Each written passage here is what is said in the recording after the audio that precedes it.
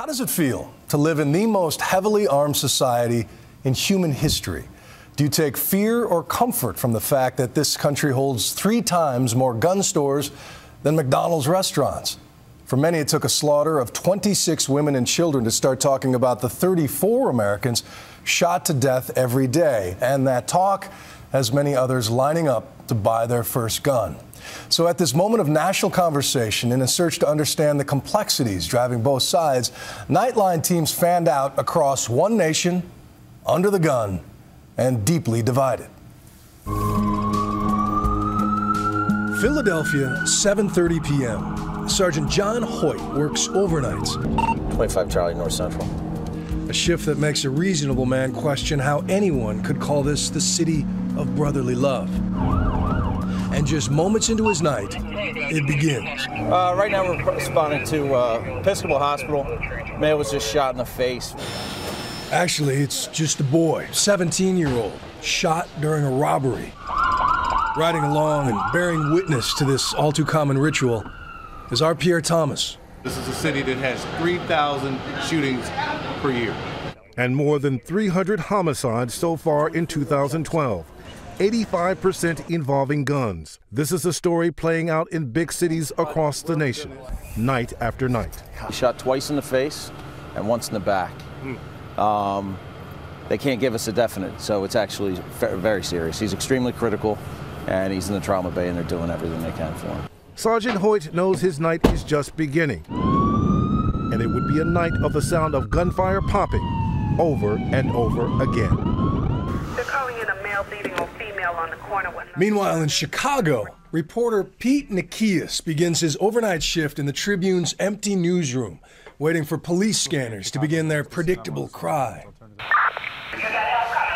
There's more than 2,400 shootings so far this year, again, and there's still 2 weeks left. Covering this beat means he will see more people killed by gunfire in the streets of Cook County this year than Americans killed on the battlefield of Afghanistan.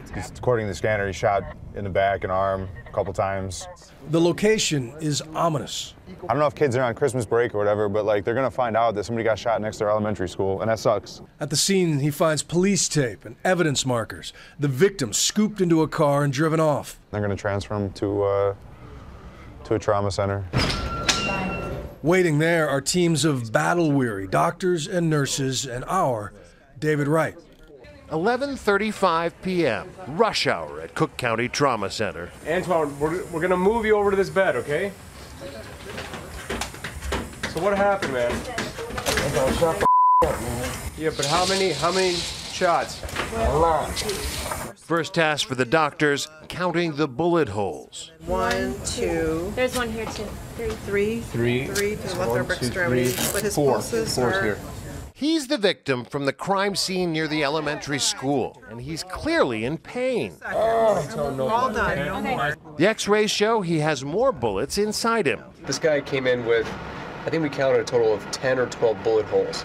And 10 or 12 bullet holes. That's a bullet. That's a piece of a bullet, yeah. One of them still lodged in his gut, another passed less than an inch from his heart. The question is, are we opening his chest or are we opening his belly? If you open the wrong cavity and he starts bleeding, you could lose him on the table if you made the wrong choice. 12:13, less than an hour after he came into the trauma center, he's in surgery.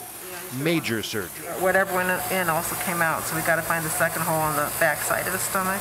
Past 3 a.m. by the time they're sewing him up, alive, but not out of the woods yet. Midnight, Virginia Beach, Virginia. This is one of the 7 states that allow guns in bars.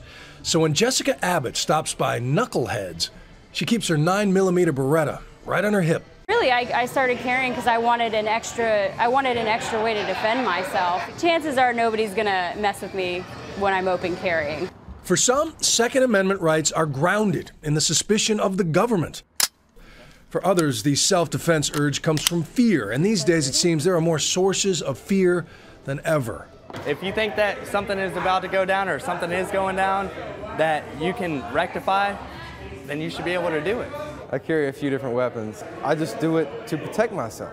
I'm not going to have a hassle with a man or get into a fight and an altercation where my children can be at jeopardy if I go down. In Houston on this night, that source is Facebook, after a mom discovers posts on her son's account discussing a possible shootout at his high school. Responding is Lieutenant Robert Henry. Okay, I'll see you there. Who specializes in cases potentially involving the mentally ill. You never know on calls like this if they're serious or not, so we take these situations very seriously. What do you have, sir? Police questioned 13 kids over what is probably a hoax, but these days, who knows? Uncertainty brings fear. And back in Philly, the parents of that 17-year-old are wrestling with the worst kinds of both. I can't make any promises, okay? What I can tell you is that the best hospital in the world for this, okay? They're doing everything they can. There's 15 people working on them right now. While their son was slipping into critical condition, police in this town had taken a gun from a drug dealer. The saying goes, where there's drugs, there's guns. Responded to a woman shot in the back while walking near upscale South Street. She's very fortunate to be in stable condition. After being struck in her abdomen, it went in and out of her body. And then just before 1 a.m. comes word that two 24-year-olds are hit. Appears that one of the males is shot in the chest, extremely critical, so they've put him in a wagon. They're transporting him to Temple Hospital now.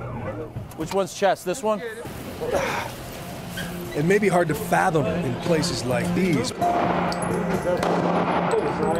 But when we come back, we'll visit those parts of America where happiness is a warm gun. Where families bond at the range and display their passion, even in the picture with Santa.